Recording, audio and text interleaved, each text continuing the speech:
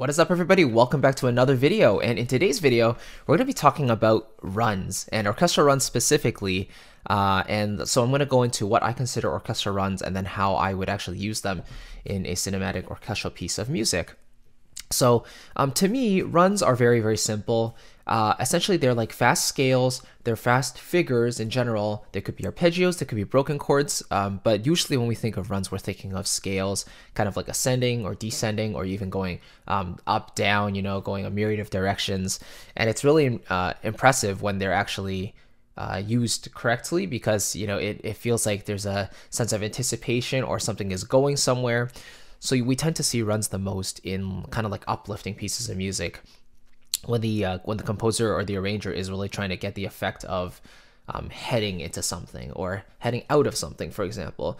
I specifically tend to save runs for moments of suspense or like higher tension, if that makes sense. So if we're talking instrumentally, the instruments that can do runs the easiest are strings and woodwinds. And also I consider the harp to be able to do these kinds of things because of their glissandi. And to me, I consider that a form of run, okay? So I'm going to be using my piece here, A New Beginning, which I wrote a few years ago, to demonstrate, to kind of show you a few examples of the runs I incorporated here. So even in the intro, I think I have a run here. So just have a quick listen to this.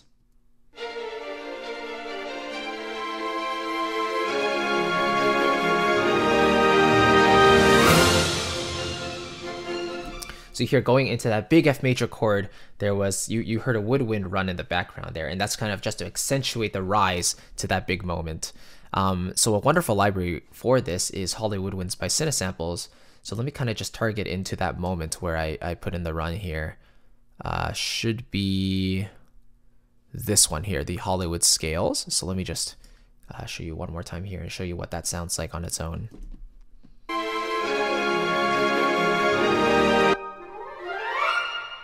Right, has an instant Hollywood sound, and these are recorded as full scales and runs. So very, very cool. That's an example of hitting into a moment of like a downbeat, for example, and it's you just get that build. Okay, another example is kind of like in the middle of a phrase. So if the melodic line is holding a longer sustained note and there's more room for the other instruments to be doing some stuff, that's a good opportunity for you to use a run to kind of do a little figure before the melody returns and then captures the listener's attention again. So let me show you an example of that. I believe in A2 I have this here.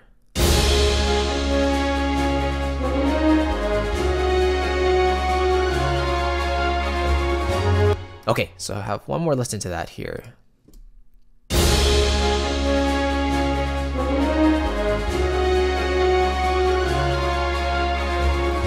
Okay, so you hear that during those last two notes, the strings did a little scale run up and down, and then the woodwinds kind of came up at the very end there and did a kind of finished that off. So that's an example of holding a longer note and then letting the other instruments or supporting instruments do a little figure just to maintain the interest. So let me see where that might be. Could that be in the Berlin strings? Nope, then that must be in my special effects section. Give me a second, let me see. Maybe it's this one over here. Maybe that's just the ostinato. Nope, that's it. So I was using the Berlin strings ostinato legato there. So here, let me just show you what it sounds like with the melody going on and then how that run comes in.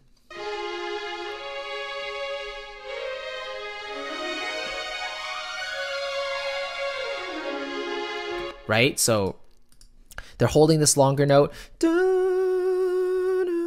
It's going from tension to release, and while the tension is holding, the run underneath also comes up to build, and so it adds some extra tension. And then when the melody note resolves down to its core note, the run hits the peak, comes back down, and then it's like, you feel resolved, which is really nice, I think.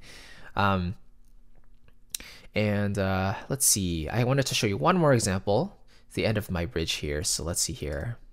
Let's go from here. Oops, here we go.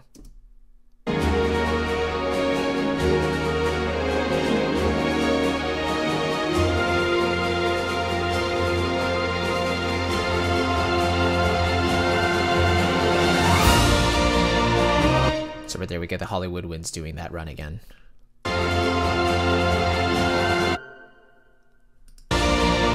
Oh, wrong track, sorry. One more time here.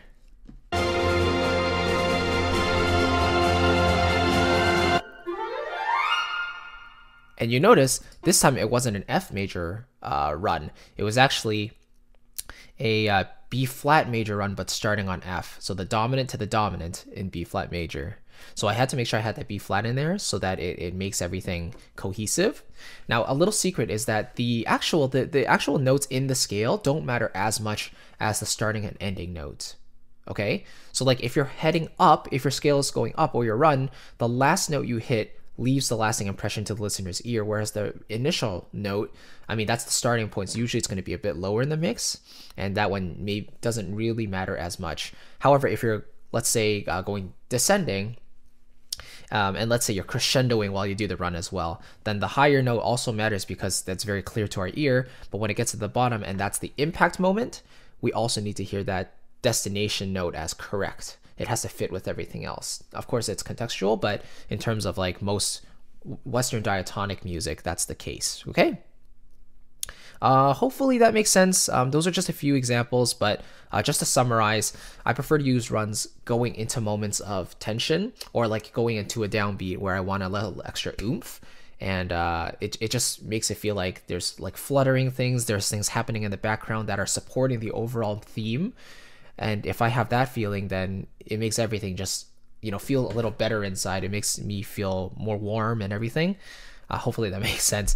And then also using the runs for moments of coming out of tension. So like if you have something hit, but you don't want the figures to stop right away, then you can actually have them go a little bit longer, but then, you know, accordingly, they should decrease in the amount of tension you have. So, yeah, I mean, I think it's kind of self-explanatory. Theoretically, it's easy to understand, but some more specific questions are like, you know, what types of scales and what types of runs should I be using? So things like solid and broken chords, arpeggios are really good. If, for example, if you're doing a theme in C major, then obviously a C major arpeggio or run would be good if you're doing C major at that moment. I tend to like to use the same chord that the chord is doing at the moment. So the run is usually in the same key or playing the same chord as the chord of the moment. And then when they come out of it, they do the same thing. So whatever is happening at that downbeat, whatever chord that is, if it's an F major, then the run will be kind of like an F major thing.